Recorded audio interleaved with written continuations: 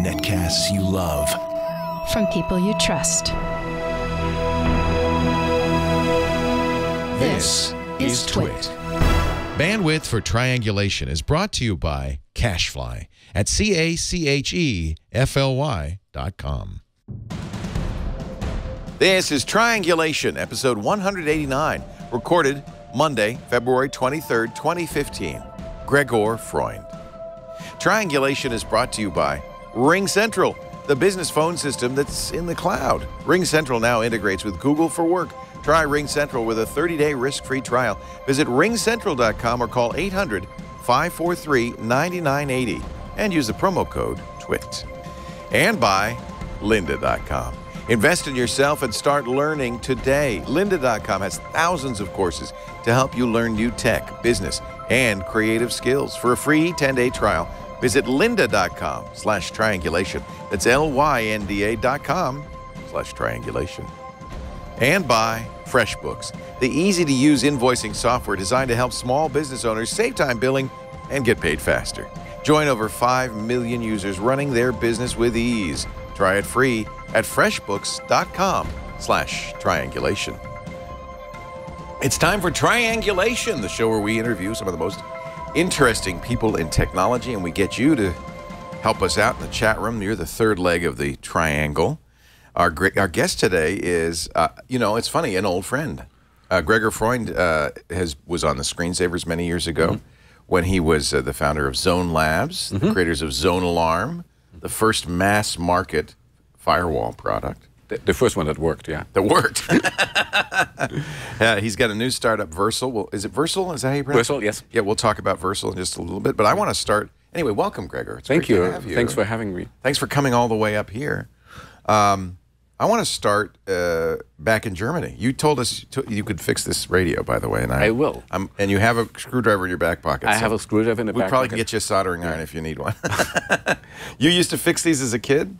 I used to collect those because in Germany they have this thing of unwieldy garbage collection once a month. There's a name for it. What's it? Sperrmüll. Sperrmüll. Yeah. And so they put everything that's unwieldy, from washing machines to beds to mattresses, stuff like that, out, and there's a big truck coming and collecting them. And we kind of like went ahead of the truck and picked up the things we were actually interested in, a couple of kids. And so I ended up with a whole collection of these radios, learned how to fix them, wow. put in new tubes and all of that stuff. And so I mean, this is really a blast from the past. They were old even then, so people were throwing them out because nobody wanted them anymore. But they still have the warmest, best sound because they have tubes, and they're just beautiful instruments. Do you still have any? I don't have any, no, but I might take this one home. You could take this one with you. I'm sure it's not reparable. Everything is repairable. I think there's a turntable. There's a turntable in there. Yeah. Yeah. So you can play your records and listen to the radio. Right. With these big old, that's probably Bakelite, right? That's probably not even plastic. It's Bakelite, and it's all analog. Is that where you got your training in electronics? That's all the training I've ever gotten, yeah. I dropped out of high school when I was 17. No kidding. Yeah, I never went to college. The first time I saw college from the inside was when I did a lecture at Stanford for an MBA. But no, I have... First time I've been in one of these. Yeah. Yeah.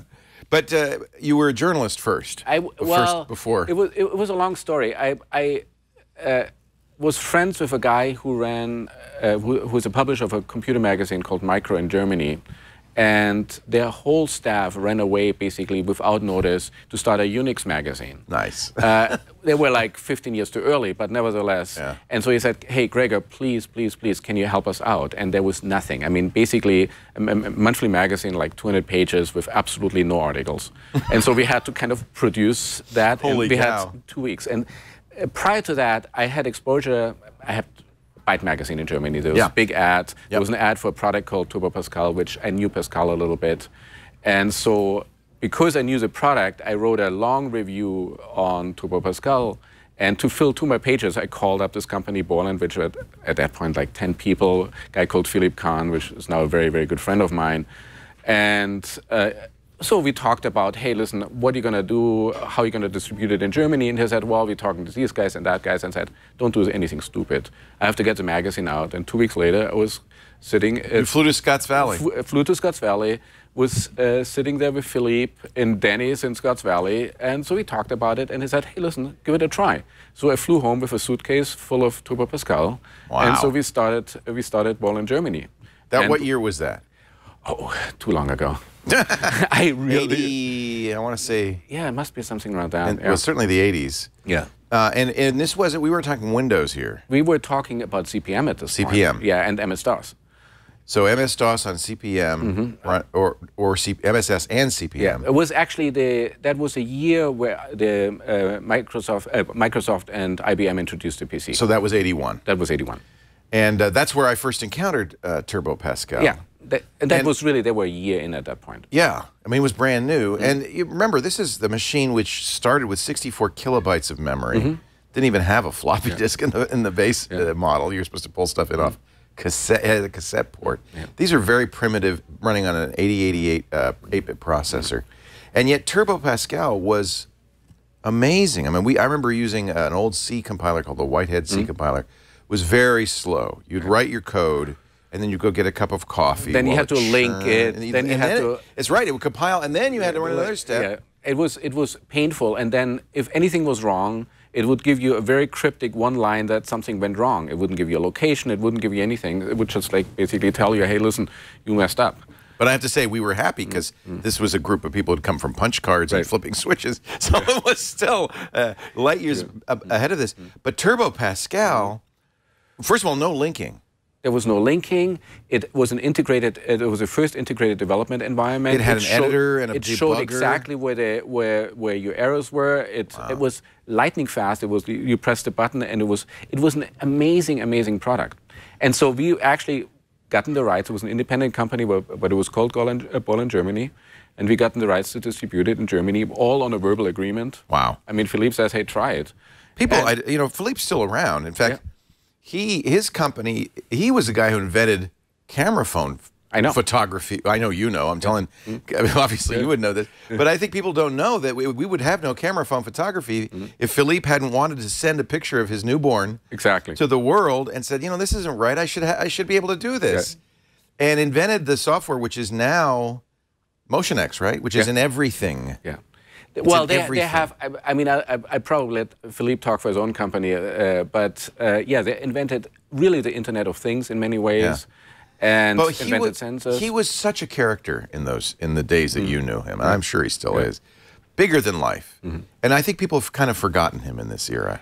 Which is, I don't think they've forgotten him, but I think we really forgotten where a lot of these things came from, and he also there's meta values that he invented. For example, that software has to be incredibly responsive, that if you click something, something has to happen. You can't just wait, and so on. And he was preaching that to us. And anyway, so we started selling Turbo Pascal in Germany, and then when Ball went public, in the UK actually first, they bought Ball in Germany and Ball in Italy. And basically bought us out. And I moved to the US and started development there, and then when Philippe left Borland and started Starfish, I was the first developer. Starfish, I loved Starfish. That was like a calendar and address, everything. And they invented the PDA. Right. So they invented really. They invented really. I remember we were sitting there. It was this little card that actually had a touch interface. First time that anybody did a touch interface, and we didn't have time to build the icons and all the graphics and stuff like that. So we stole all the icons from AOL Messenger and repurposed them, made them black and white. But it's an incredible unit. Yeah. And we were working. Philippe had a house in Scotts Valley at that time, and he had this. The previous owner of the house was a guitar player who had a big studio. And Philippe, of course, is a saxophone player. Yeah, of course. Yeah. And so we were sitting in the studio and programming and building and playing. And well, I don't play. I mean, you don't want to hear me. But Philippe did. Philippe released an album, I remember. Oh, yeah. And basically built what's now the mobile revolution. Amazing. Why Pascal? Because it's a really good training language. It's something that really, it's a very, very good structured language. It was written to teach, right? It was written originally to teach, and then we really expanded it into something that you actually can do production code quite well. And it was Nicholas Wood in Zurich who invented the language. And he just said, hey, listen, it has to be simple, it has to be structured, it has to be strong types. And then we put in all the object-oriented stuff in there, so it became an object-oriented language. And of course, 3 years later, Apple comes out, and everything in Apple for the Mac is written in Pascal. That's correct. Yeah. I mean, there were just millions of people. That was for many, many people when in the CPM days. That was two products that they could have. One was Turbo Pascal, and the other one was WordStar. Right. And we actually built a machine in Germany because all the machines had different formats on the floppy disks. So people could send us the floppy disk. We build an analyzer that would kind of check what the format is and then copy Turbo Pascal on that. So all the early adapters started programming in Turbo Pascal in Germany. Isn't that interesting? Yeah. I think, it's hard to imagine the impact Turbo Pascal had. It revolutionized everything we now take for granted about development. Really, that's a starting point. And it was written by a kid. It was written by a 17-year-old kid. The core of it, a guy called Anders Halsberg, he written in an assembler. Who is a legend now. He invented C#. He's now at Microsoft right now. But what Philippe added to that is, I mean, that would have been just a compiler. Right. What Philippe really added to that is the whole idea that it has to be convenient, that you just don't have command lines, but you have an integrated environment where you can do everything. It really made programming accessible to everybody else. And I used it like crazy, and it's hard to imagine. I mean, the revelation it was to use that the first time. It's compile's done. It's world, like. Exactly. Wait a minute, I didn't have a chance to get a cup of coffee. And that was really just years after the punch cards. I mean, that was kind of like, it went really, really quickly. Yeah, it's exciting. And you're still involved, and I want to talk about Zone Labs, and Steve Gibson is in the chat room. Because Steve Gibson is who introduced us to you and to Zone Alarm. And we're going to get to that in just a second. But first, a word about our phone system. Now, that sounds pretty dull compared to what we've just talked about. But it isn't. If you are in business, you need a phone system. This was a revelation to me when we built the studios. It was like, oh, I can't let my staff just keep using their cell phone. No. You have to put a phone on the desks. You have to have a phone line in the conference room. You have to have a Polycom. So, well, what am I going to do? Thank goodness Russell. Oh, Russell Tammany, I still owe you. We're not worthy. He is still is our IT guy, our consulting IT guy. And he said, well, I've installed this thing, Ring Central. This was long before they were a sponsor. I've installed this thing, Ring Central, for other customers. They love it. And let's try it. And I said, well, wait a minute. I don't want a PBX. No PBX. I don't want to deal with a phone company. No, you're not. It's all in the cloud.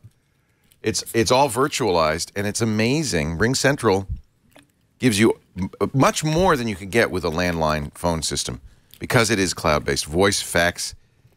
You could text. You could text from your cell phone using the business number. You can make calls from your cell phone using the business number because you can use your cell phone still, but you use the app, and then we pay for it, right? The business pays for it. You get conference calling. You get high-def video meetings now.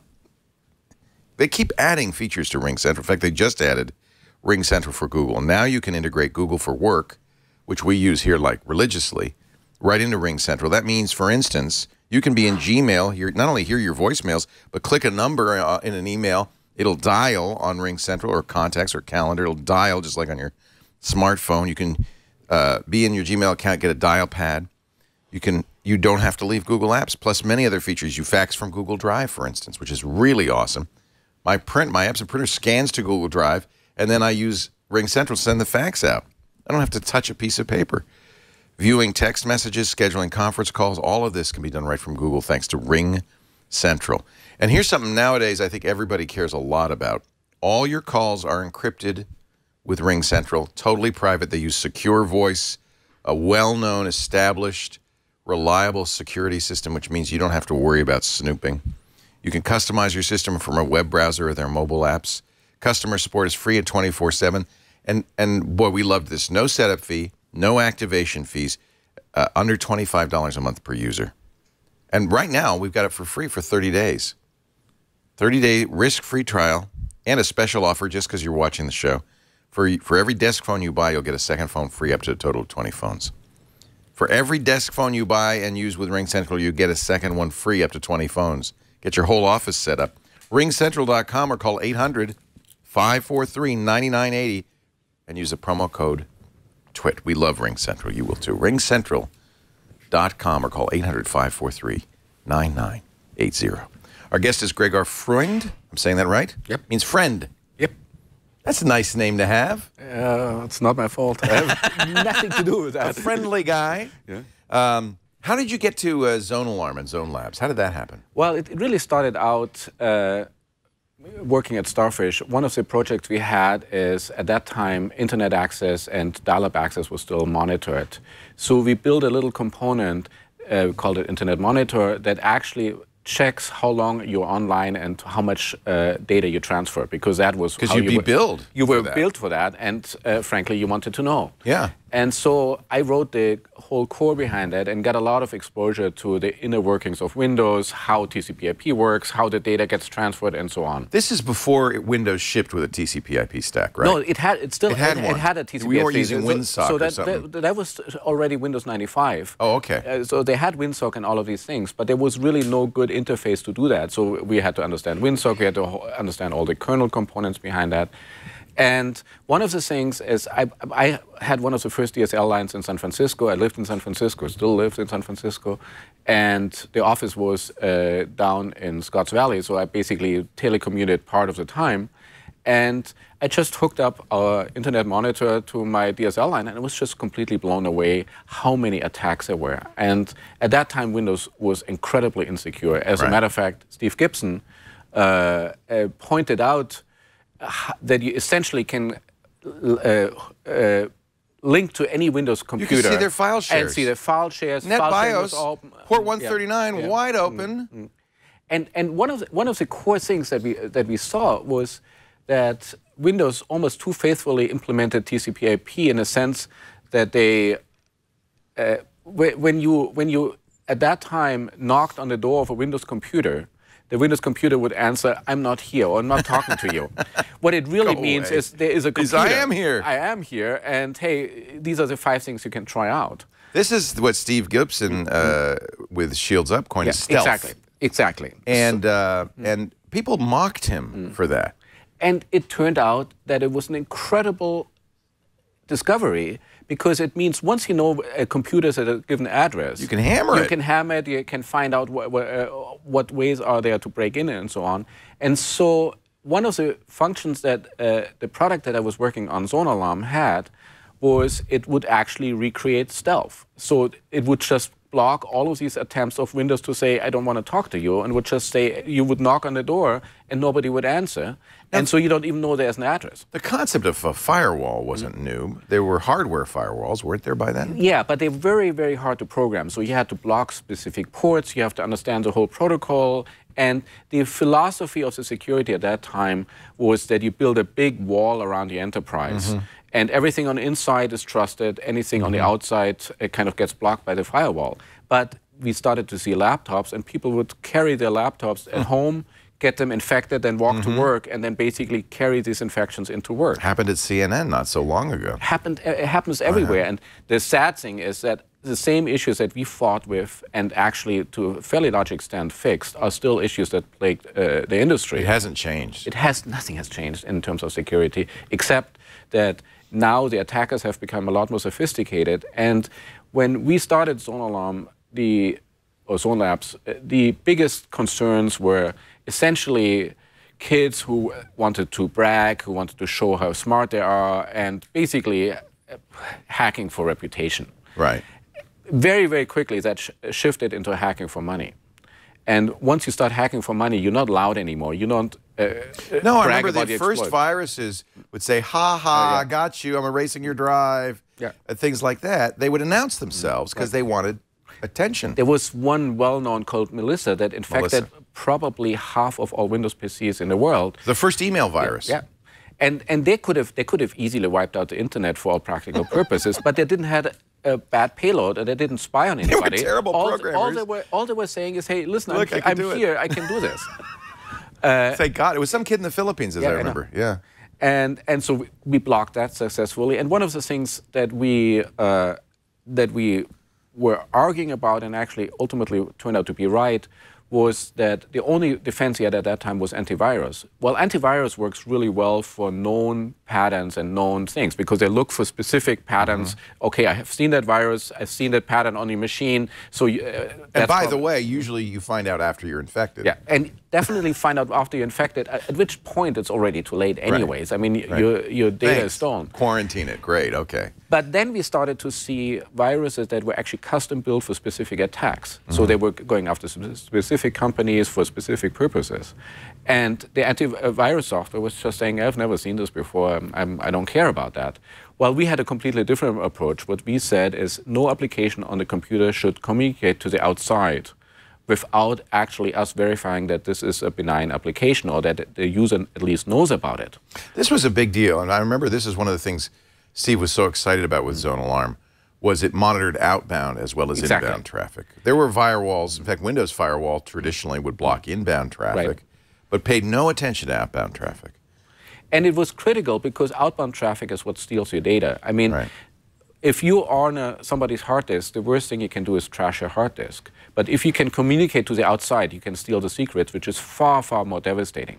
And so we blocked all of this. We verified each applications. We put a very, very solid self-protection mechanism in there, so it was very hard to knock us off the machine once we were installed. And Steve was skeptical, as he should be. And he's skeptical of everything new. I know. If it's new, he doesn't like it. And so we invited him into the office, and I actually set him down on a computer and says, here's our source code. I mean, he's a programmer. He can read the code. And you can look at anything. If you have any questions, try it out, figure out, tell me where our weaknesses are. And he spent a considerable amount of time in our office, never gotten paid for it. It was just really his interest. And after he'd done a really, really thorough research, who we are, what we're doing, he said, you know what? These guys know what they're doing, and they're honest guys, and they're good guys, and essentially endorsed us. And that was really a big step in the development of Zone Labs and Zone Alarm. Steve, so how did Steve find you? Did you contact Steve Gibson, or how did that happen? I think I actually ended up contacting him because we're kind of working on the same problem from two different edges. So he was doing Shields Up, which was really showing the vulnerability and demonstrating the vulnerability, while we working at the same time on a solution how to do that and to mitigate it. And the complicated part is to mitigate it in a way that you don't have to be a technologist and that you don't have to understand all these things. So that was really the breakthrough. Is everybody understands there's an application running, everybody understands an application is communicating, and to ask somebody, hey, do you know that this is happening on your computer is actually a really, really easy way to do that. And later we ended up automatizing that, creating panels of users that actually automatically figured out what's good, what's bad, so the users didn't have to make those decisions. It was free at first, wasn't it? What was the deal there? It was a freemium model. So we had a free version. Another thing you did very early. I don't know if anybody was doing freemium back then. Nobody did that. So and frankly, we didn't have any money. I mean, I was broke. The company was broke. So that's a bold thing to say, well, we'll just give it away. We gave it away, and then we built a pro product on top. Originally, we only cared about enterprise. And the enterprises looked at us and says, nah, we don't have a problem. And so well, did they have a problem, or did they? Of course they did. Yeah, they just didn't acknowledge it. And we gave away this free product, and the free product became very, very popular amongst IT guys. And the IT guys then carried the product into the enterprise, and then we had like IBM licensing it for 300,000 computers. All the internal computers had Zone Alarm on, and as far as I know, still have it. How interesting. Yeah. So it was free to non-commercial users only? It was free. And then we had a pro product that had a lot more bells and whistles. We ended up bundling antivirus, which still has its place, and all kinds of other protection there. We had a whole suite. And to be frank, that's when it kind of started to go downhill. There was too much stuff in it at that point, right? I think that, let me explain that to me, because it happens to every single program in this space. Yeah. Norton's the most famous example, where they just keep throwing stuff until it just becomes so bloated and big, it's unusable. Well, one of the problems that Norton has is they weren't particularly good developers. So this stuff was, I think, at that time, anyway. 100 megabytes download, slowed down like hell, and it was just your code really was always great. We were very, very compact, and we didn't really impact the performance. But we loved just the simple zone alarm. But when it started to be more and more stuff, then it was more and more stuff. But you still could get the simple zone alarm for free and zone alarm pro for free. The one thing that we did well when we did pro is we actually built a system that had a centralized database. So it had essentially a database in the cloud that says, when we saw a new application, we would ask the database, say, have you heard about that? So we wouldn't constantly ask users about stuff that they possibly can't answer. And you could, when you had a connection to the outside world, you could say, what is this? Yeah. And you would call the database well, and let you know. If we didn't have a connection to the outside, we didn't have to protect anything. So there wasn't really an issue. But I thought that was really great because a lot of times you'd have stuff go wrong and you wouldn't know where to find out more about it. But you always were able to say, you always go to Zone Alarm and say, tell me about what's going. What is this connection? And you would know and you'd explain it. It's a great thing. No, and it was a really, really cool piece of core technology. And when we wrote it, we didn't know what it's going to end up being. We knew what we wanted to do roughly, but we had no idea what the product going to be like. Once Microsoft's, and this was in Service Pack 2 on XP, I think, they turned on the firewall. This is something Stephen had been calling for years. Not only turned it on by default, which it hadn't been, which was weird, but started to beef it up. It still was only inbound traffic, though, I think. No, they started to do outbound traffic. Now, if you're on a Windows machine and install a new software, it was a great. We actually didn't think it's a particularly good idea that Microsoft themselves gets so involved in that. And for a while, they were thinking, well, it's really hard if you, on the one hand, create about 80% of vulnerabilities, which Windows did at that time. There is an inherent conflict of interest to say, well, I'm going to block that, because half of the software they should have blocked is their own software. And they never really did that. So there was somewhat of a conflict of interest. And at that time, they thought they're going to make a really big business out of it. So it's kind of like, hey, listen, I'm going to create all this insecure software, and then I'm going to make an extra SKU to protect you against it. And we had a couple of beefy discussions with them. And how did they feel about Zone Alarm when it first came out? They didn't understand it. I don't think they understood that there's a vulnerability. It took them 2 or 3 years to really understand how vulnerable they are. And I mean, if you look, big companies are still as clueless today. I mean, if you look at what happened with Lenovo and Superfish and all of that stuff, I mean, it's like they're kind of like, oh, we're intercepting traffic here. That might not be a good idea, but we didn't realize that. You would think they would know. You would think they would know that. I mean, or the security company actually built the underlying technology, signing certificates with their own company name. I mean, look. That's so wrong. I mean, what shall I say? It's like people as clueless now than they were then. I guess so.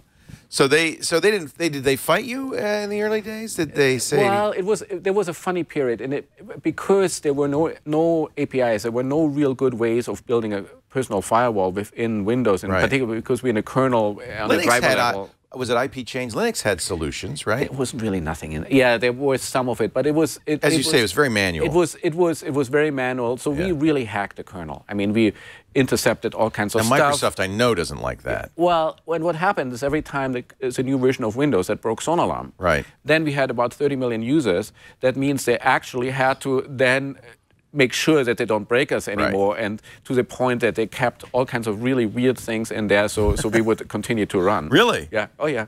It's basically, when they went to beta, Zone Alarm's broken. By the time they shipped, they fixed it. That's kind of the story of Windows all along, was it's all of this purpose-built code, program by program, all these lines of code to say, oh, we can't break that, we can't break that, we can't break that, we can't break that. I had a long discussion with Brad Silverberg, who used to be my boss at Borland and then actually ran Windows division at Microsoft. And he said, there's so much code in Windows that they have not the faintest idea what it's for, what it was done for, and stuff like that. And they don't dare to remove it because it's kind of like, it's there Nobody already. Documented it. Nobody documented it. It was just one customer somewhere needed something. I hope it's better now. I have no idea. You have to have some sympathy for the challenge that they face. Oh yeah, absolutely. And they had one strategic disadvantage over Apple. Apple changed their CPUs, I think, 3 times. And every time they changed the CPUs, they threw out everything and rewrote the kernel and started over. And so a lot of that low-level stuff that was on Apple was relatively new code. They never had a trouble cutting off legacy software. But they didn't have the enterprise customers that are very, very slow upgrading to new versions. I mean, if you look today, there's probably 90% or 80%, I don't have the exact numbers, of the enterprises are still on Windows 7. Well, more than half still XP. Really? Yeah. Oh, wow. That's scary. That's really scary. Yeah, I know. But it was in the, finally, Windows XP Service Pack 2 where Microsoft seemed to sit up and say, oh, we've got a problem here. We've got to start paying attention. And I think over time, by patching and updating, you know, Steve still uses XP. Yeah. They kind of, they made it pretty solid. Right. No, it's a lot more solid today, but what also happened is that the attack vectors changed. Yeah. So in the beginning it was the operating system itself and it was the browsers.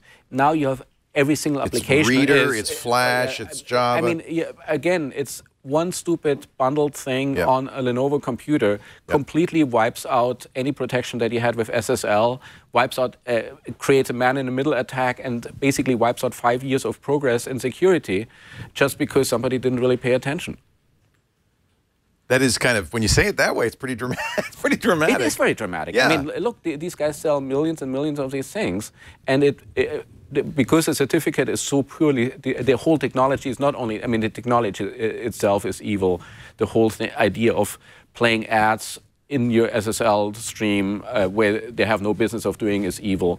But then the way they implemented it was completely brain dead. Do you blame Snapfish? I mean, Superfish? Do you blame the company Superfish? They blamed, both Lenovo and Superfish blamed Commodia. Well, it's really 3 layers of stupidity. Commodia did something that absolutely shouldn't be allowed to do. And that's hacking. Yeah, that's pure hacking. Yeah, and really in a way that you really shouldn't be doing this. Right. Self-signed certificates, man in the middle. And not having man in the middle. Same password on everything. Everything that we did in the last 5 years to prevent these kind of attacks, it was kind of basically, I mean, thrown out. 5 years ago we had man in the middle attacks, and they fixed the SSL layers, they fixed the browsers get constantly updated, and suddenly this thing, they put a certificate on the machine that's purely designed, that basically, and they don't pay attention to any of these things. It does raise the interesting issue that sophisticated users, most of the people watching our shows are sophisticated. They will not only know about the story, they'll understand the man in the middle, they'll understand the self-signed certificate, they'll be able to look at the certificate. You know, if you go to a secure site and the certificate on your secure site is coming from Superfish, you kind of know, wait a minute, that's not Bank of America, that's not Amazon. So our audience knows, and this is the same thing that probably happened with Zone Alarm. The sophisticated users understood what Zone Alarm did, wanted it to do what it does, but then there's the vast majority of users, and they shouldn't need to know, but they don't know, they don't care, and they're the ones who are really bit by this. And frankly, they're the ones who said, I'm not going to put Zone Alarm there. It keeps bothering me about stuff. I don't want to know. Well, we gotten rid of a lot of the bothering part, and early on it did warn you a lot. Early on we did, and then later on we kind of like gotten rid of that because for exactly that reason, because people can't make this decision. How do you protect users against themselves? It's a tough challenge. Well, the first one is you don't get in their way. I mean, there's all kinds of interesting analogies about how security works, and the #1 rule is the moment security becomes too inconvenient, people will find ways around it. Right. I mean, there's, but that's always the trade-off. Steve's always talking about the trade-off between convenience and security. Yeah. And for true security, it might be a little bit inconvenient. Two-factor authentication can be a pain in the ass, but it works. It works, and there are ways of making convenient. And one of the things that the security industry in general has done a poor job is to actually not get in the way. And make and frankly also communicating better and saying, hey, listen, these are serious issues. Yeah. I mean, if you think the consumer PCs are bad, look at small business websites. I mean, the typical small business, the GoToDaddy site is they hired some guy who built their website, they put WordPress on it, they put some kind of plugin for WordPress on it, and then the guy started driving Uber and has no more interest in that. and then 3 years later they end up on the Google blacklist. Right. And it's not even a challenge to break into these sites. And what it does, it creates really a black hat infrastructure where these guys can now have direct accessible servers. They can deposit their stuff and so on. And nobody writes about it. Well, we talk about it a lot, and you didn't know that Steve still does a show. It's called Security Now, and that's all we talk about. In fact, I can't wait till Wednesday when we'll get Steve's opinion on the Superfish issue. But he's talking about that all the time. Yeah, one of the important things, by the way, it's not just Superfish. Comodia licensed the same technology to about 100 companies, from nanny monitors to God knows what. Yeah. And so that certificate and that technology is all over the place. Yeah, Ars Technica, Dan Gooden on Ars Technica has done a good job of summarizing where Comodia is, why it's an issue. If you haven't read his articles, do read them. And I know Wednesday you're going to want to be here. I'll log in. 1 p.m. Pacific, 4 p.m. Eastern. We will be covering that with Steve. I have no doubt at all. We're talking to Gregor Freund, who has an amazing story. Started in the early days of Borland with Turbo Pascal, brought it to Germany. Created Zone Labs, the first really successful firewall product, one we recommended, and you were on the screensavers talking about it, one we recommended for years, and has a new company, Versal. We'll talk about education. I think that's a great area for you to get into. It was an interesting area, particularly because I don't have any. You're a high school dropout. Yeah, I'm a high school dropout. I sold Zone Labs to an Israeli company, Checkpoint. That's right, Checkpoint bought it. When did Checkpoint buy it? Trying to figure out the year. It's a while ago. Yeah, it's 6, 7 years ago, something like that. Well, we're going to find out what you've been doing in those 6 years. Hold on a second, okay? Gregor Freund is our guest as we continue on Triangulation. And get your questions ready if you're in the chat room watching live, because we'll give you a chance to ask questions as well. We talk about education a lot because we talk about lynda.com. I guess what we're in is education. We like to teach people. But Lynda does it like, this is serious stuff. Lynda Wyman, another great Screensavers guest many times. She wrote some of the best books on web development and has now expanded into videos. Lynda.com, over the intervening 10 years, has really grown. Now 4,500 courses, not just web development, but photography, visual design, soft business skills like negotiating, resume building, software training like Excel, like WordPress, like Photoshop. All of the courses taught by experts. I mean, when you're learning Photoshop from Bert Monroy, there is no question you are learning from an expert. So whether you're looking for more, by the way, not just experts, but great teachers. That's kind of important. They go together. And more courses added every week. If you want to improve your job skills so you can get a better job or ask the boss for a promotion and a raise, if you want to explore a new hobby, it's great for that. You know, photography is my hobby. I learned so much about Lightroom and Photoshop and photography in general from some of my favorite photographers at lynda.com. They've got something for everyone. Influencing Others is a great course. Branding Fundamentals. This is something you're going to, if you're a business, you need to learn. I mentioned Bert Monroy. His Pixel Playground series is incredible. Programming for Non-Programmers, iOS 8. They teach you how to build an iOS app with absolutely no programming experience. I've been studying Swift on lynda.com, Apple's new programming language. It is just fantastic.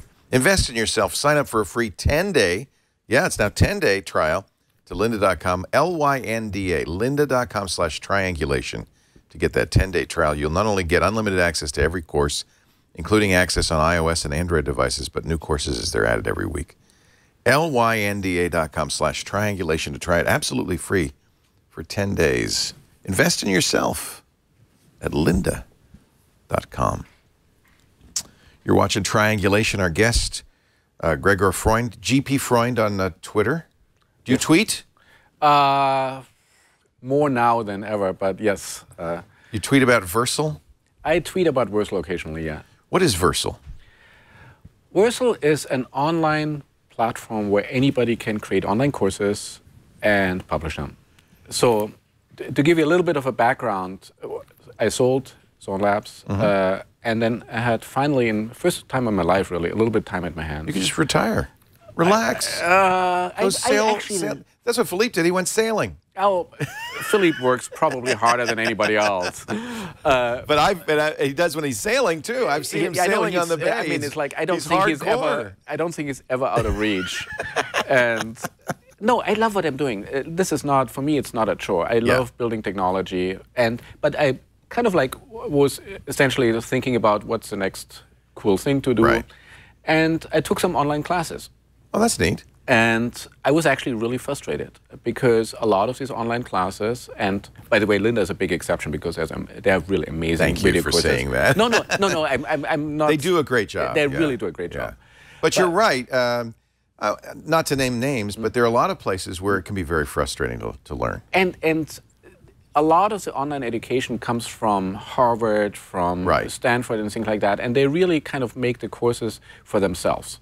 It's basically their college course recorded, which is great that they're giving that away, like the Open Courseware Initiative. That's great, but it's not, you're right, it's not interactive. It's not interactive. It's, you can't play with that, and frankly, it's filmed lectures. And for me, look, there's a reason why I dropped out of school. If you put me in a lecture for an hour and a half, I doze off after 5 minutes. Yeah. And they're building these courses for people who actually go to Stanford, go to Harvard, who have perfect recall, perfect notes, and actually can sit there for an hour and a half and actually take something away from that. It doesn't work for me. Yeah. And I would suspect it doesn't work for most people. So we then started looking, hey, why are these courses not any better? Why are they not interactive? Why can't play? And I had this experience when I was a kid in Germany. We went, the whole class went to the Deutsche Museum in Munich, which is a very, very cool technical museum, very much hands-on. And they had in the middle of the museum, a big metal cage. And they put a guy in the middle of the cage and then we had a console in front of it. We could press a button, and every time we press a button, there would be a big flashes on the guy, and the guy didn't die, which was kind of cool. And you remember it, don't you? Well, I remember that. I also remember the principle that you have a metal cage, the electricity stays at the perimeter, it's called a Faraday cage, and I never got this repeated afterwards. I remember that from then, and the only reason why I remember it is because I actually got to press a button. Yeah. And that really taught me one thing, that if you want to learn something, you have to participate in that. And they knew that 30, 40 years ago, and then fast forward into online education, into all these MOOCs, they completely forgot that lesson. MOOCs? MOOCs, yeah. Massively online. You probably get it better something together than open. I don't know. Massive online something. Something massive online courses. MOOCs is what they call them, and there are quite a few of them. Yeah.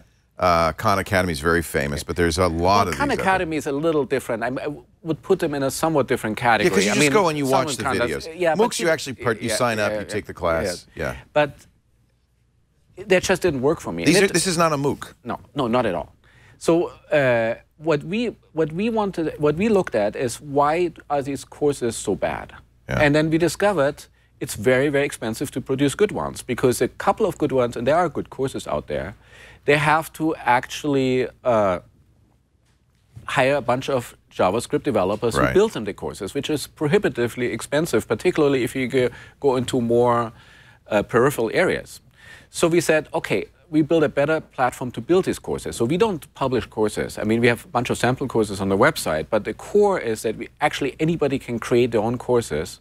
And we invented this whole idea of a learning gadget. A learning gadget can be the standard thing, can be a video, can be text, can be all of these things. But a learning gadget can be a three-dimensional model that you play around with. It can be a timeline. It can be what we call deeper diagram, the way of discovering in a graphic and clicking on things and kind of finding more layers, almost like a game. And you can create all of these things without any kind of programming. I'm playing it right now. I'm learning about B-Boy. Okay, good.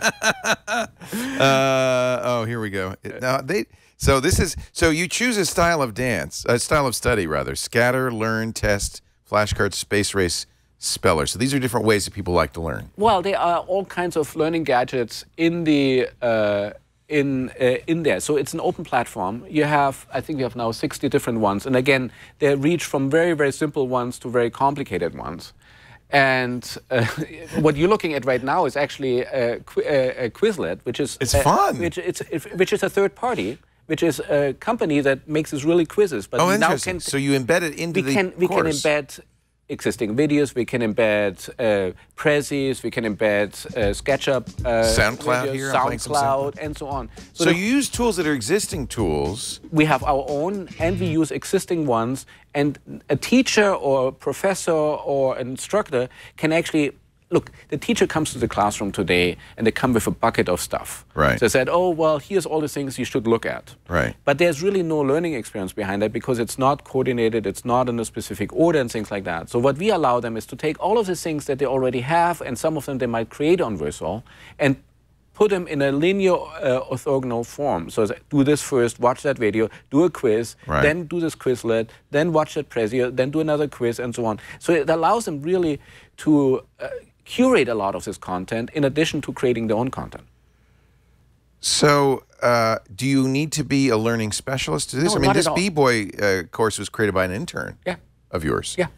No, we're signing up about 500 teachers a day right now. How do you help them create a useful course? Do you? Well, in a lot of cases, they already do that. They have the materials. They have the materials, and for them, the challenge is really that their students live in this electronic world. They live on iPads, they live on iPhones and things like that, and they are still on a whiteboard and with books.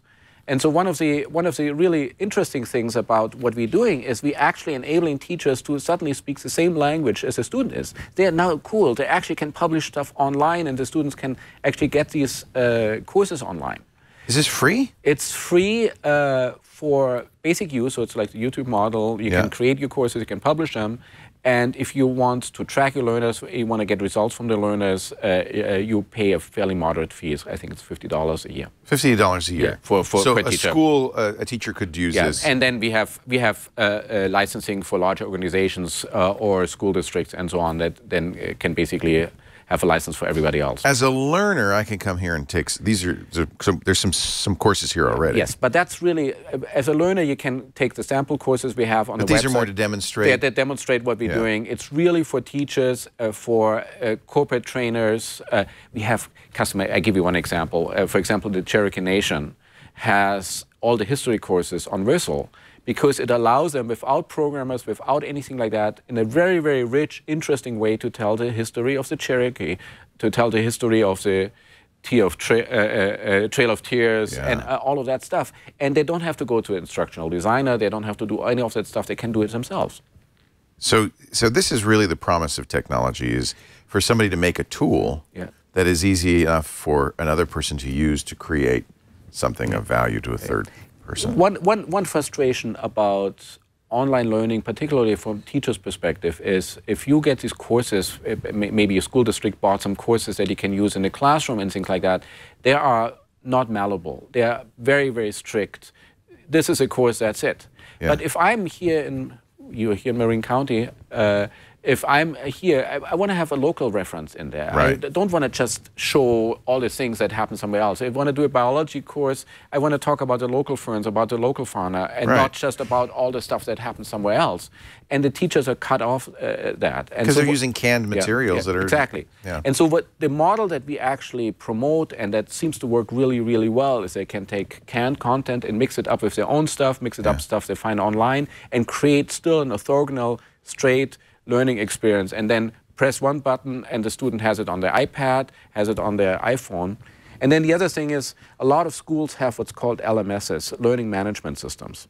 So we integrate with those, so they can basically monitor what the students are doing and integrate the whole experience in one form. So if you have Schoology, or if you have Canvas, or if you have Blackboard and many other ones, we just tightly integrate with all of those.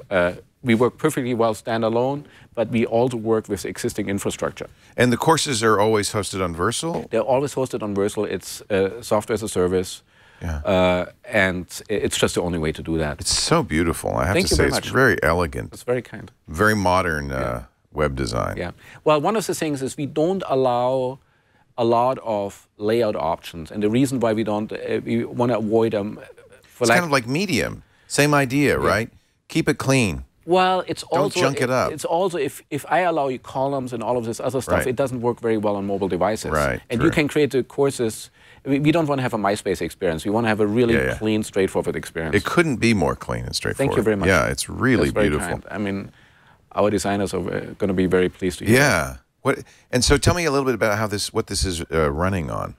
technology? It's a very, very I mean, because it's so simple, the technology in the back end tends to be very, very complicated. There's a whole massive... Isn't it always that way, right? The simpler, the presentation, the more complicated behind the scenes. There's a massive back end that monitors the teacher. So, for example, you can monitor the learner. So, for example, you can start a course today on your home computer, then do another lesson in the car, and finish it over lunch in your office computer. It always knows where you are. It automatically updates where you are, and it's a really very clean and environment. And the most important thing is really anybody can create this. It's not just the experts and the instructional designers.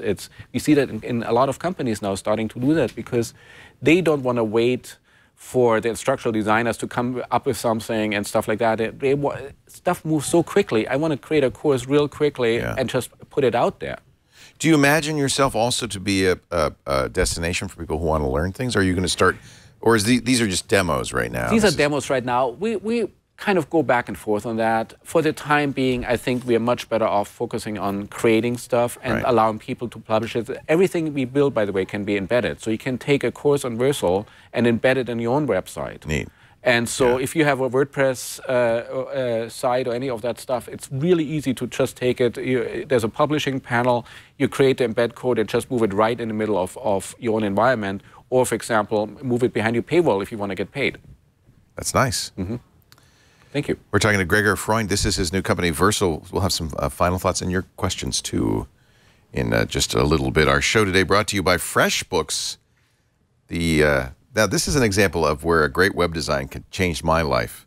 This was the first, I think, and I don't know if they still call it Web 2.0, but this was the first Web 2.0 site I ever used. And now I'm talking 10 years ago. I was going to Canada to do the TV show, and every month I had to bill Rogers, not only for my day rate, but also for expenses, the plane ticket, the hotel, and all of that stuff. And frankly, it was such a pain in the butt to fire up Microsoft Word, to put in the stuff, to print it out, to mail it to them. I often put it off. I wouldn't do it for months at a time. And Frank, it was getting to be an issue with Rogers, with my clients, not just Rogers, I had other clients. It was getting to be an issue. Amber was the one who told me about FreshBooks. They had just started in Toronto in 2004, and when I found this, it changed my life. First of all, it was easy to create professional-looking invoices, easy to deliver them. They will stamp and mail them, but email nowadays is the way to do it. And the nice thing about the email invoice, there can be a button in it that says "Pay Me," and FreshBooks supports all the mobile payment services, all the top credit cards, online payment systems, Stripe, Fundbox. They also support Google Apps and PayPal and MailChimp and Zen Payroll. I mean, they really integrate well. And that means you get paid faster because it turns out, I didn't know this, your clients actually want to pay you. In most cases, they just make it easy for them. They will pay you. That's why, on average, FreshBooks customers get paid 5 days faster. And, by the way, double their revenue on average in the first 24 months. For the few times when a client doesn't pay you, automatic payment reminders take all the embarrassment out of that phone call or that email or that letter. It has never been easier to bill clients. And if you do time and hours, even better. Open the FreshBooks app on your phone, start the timer, go. It automatically goes right into the invoice. Same thing with expenses. You could take the pictures of the receipts right from your phone, enter the details in FreshBooks, boom, it's done. This will change your life. If you're sending out invoices, if you're a freelancer or a small business, you're going to love this. And you can instantly access complete financial reports. That makes it easy for you to make smart decisions about your business. And come tax time, your accountant will love you. If you ever need help, you can talk to a real person anytime. FreshBooks award-winning support is ready to help, and support is free forever. I want you to try this. They actually have a no-obligation offer, 30 days free if you go to freshbooks.com/triangulation. freshbooks.com/triangulation. Do use the word triangulation in the How Did You Hear About Us section so we get credit. I would appreciate that. freshbooks.com/triangulation. Awesome. Awesome.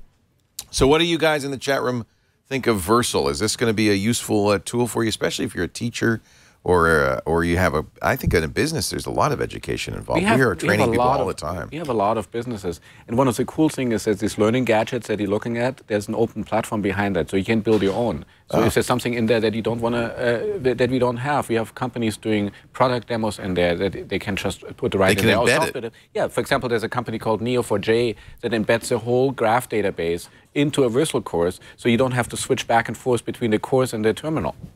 That's very cool. Yeah, it's really amazing.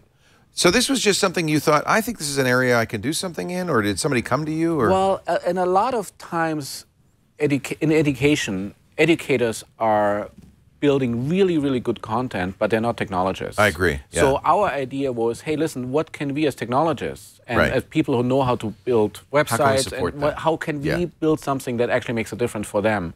And that's why we really don't deal that much with content, and we deal much more with, hey, how can we enable other people to do that? They have the content. They have the content. They know how to teach. That's not me. But I know how to build really cool products and clean products and products that actually work for end users. I agree. This is gorgeous. My dad's a professor, and he's retired now, but he did a course on Darwin. He used to do a course on Darwin's The Voyage of the Beagle. Right. And this was back when HyperCard was big, and he made a HyperCard stack that was, kind of like this, interactive, fun, great. You can embed stuff in there.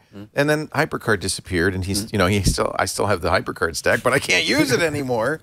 It's kind of, you know, there have been, this is in a way like a modern web-based HyperCard. Okay. We actually maybe should write a gadget to actually revive Would you import HyperCard? We should be able to do that, yeah. It would be huge. Yeah, that's a great suggestion. Because it's a great stack. Yeah. I mean, it has wonderful stuff in it. Yeah. And it's similar to this because HyperCard allowed you with the X commands to embed, you know, audio and video and stuff like that. It's very similar. Yeah, it's very similar, and it should really not be that much. Again, it's a completely open platform, so you can add your own components if you want to write one of those. There's a documented API, and you can just build one of these little icons down there and then just drag it in your course. For example, we did a demonstration for a computer museum that wanted to do a course of video games in the 80s. Yeah. And so we said, you know what, screenshots are boring. So we actually play the game. We played the game. So we actually collected 4 games, and then you had to pass Super Mario level 1 in order to get to the next lesson. I love it. I have to say, I know you're not intending to be a compendium of great courses, but just in the Learn section at the Versal website, there are a lot of really nice. We have a couple of really cool, smart instructional designers who put their heart into some of that, and some of them come from the outside, and it's all free. So you need to eat your own dog food, right? You need to have. Well, you have to try it, and there's a complete SAT course. So if your kids are about to take the SATs as well as a full ACT course, again, it's all. I see Chris White's got every ACT subject on here. Yeah, well, he's a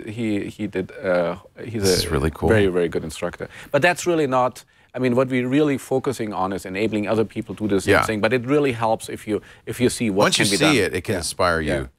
And it's nice to see the variety of stuff as well. I mean, everything from B-boys to SATs to learning how to read sheet music. California's driver's ed.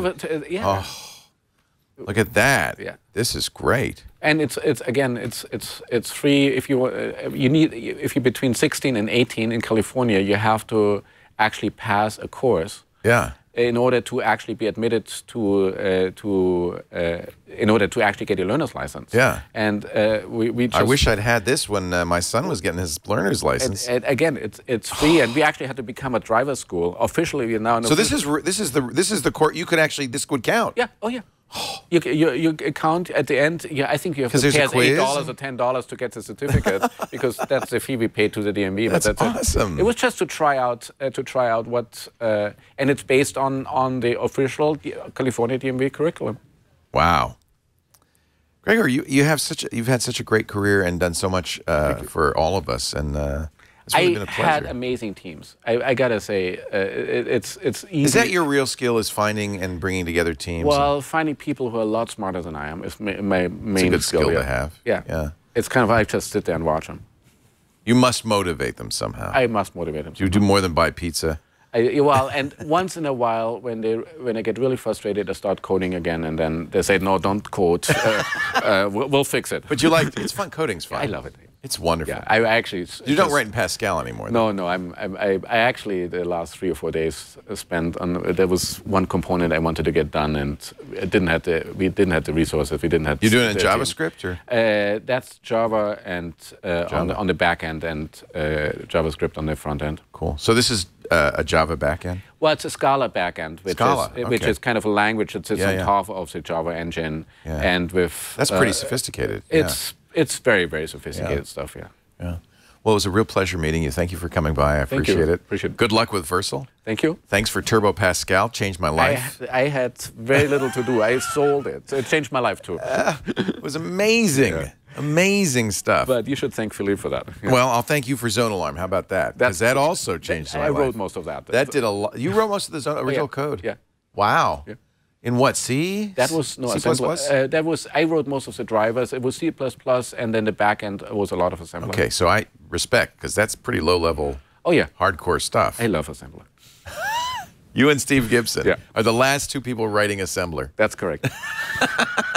Well, if you want to understand what's really going on, you have to. Yeah. And you know, they still do this segmented architecture, don't they, on the 8086? They still don't have a flat memory model. I haven't written assembler in 5 years, so you have to ask Steve that, but I assume that the architecture is just as messed up as it was 10 years ago. Funky as it ever was. Because they can't change it, right? It would break everything. Oh, Intel. They tried. Remember, they tried. They really did want to change everything, to get away from x86. At the end, with all the high-level languages. But it drives me crazy if I can't mentally translate something into assembler. I don't want to write it, because if I don't know what the computer does, it becomes really, really frustrating. And that's why so much stuff is so inefficient. Should have gotten into 68,000 assembler. Beautiful, flat memory model, elegant, Well, I started out with C80, which was a lot more challenging than this. Yeah, that's true. Yeah. Anything's better than that. Great to meet you. Thank you for coming by. I appreciate it. Thank you so much. Really fun to talk. I appreciate it. Our show is every Monday, 11 a.m. Pacific. Always great people. We've got a bunch of really interesting guests coming up in the next few weeks. This is so much fun. If you can, come by and join us live, 11 a.m. Pacific, 2 p.m. Eastern Time. That's 1900 UTC if you want to watch live at twit.tv. If not, on-demand audio and video is always available at our website, twit.tv/TRI. For the moment, still on YouTube, youtube.com/triangulation. And, of course, you can subscribe, and that's really probably the best thing to do. That way you'll always have the latest episode when it comes out. And you can do that on iTunes. You can do it on the podcast client on your favorite mobile device. There are even wonderful Twit apps, none of which we have anything to do with. They're written by the great Twit fans in the audience who said, you know, you really ought to have an app for this platform. So we've got iOS, we've got Android, we've got Windows Phone, we've got Roku. Thank you to all of those guys for doing that. Pick up one, and that way you'll never miss an episode. Thanks for joining us, and we'll see you next time on Triangulation. Bye-bye.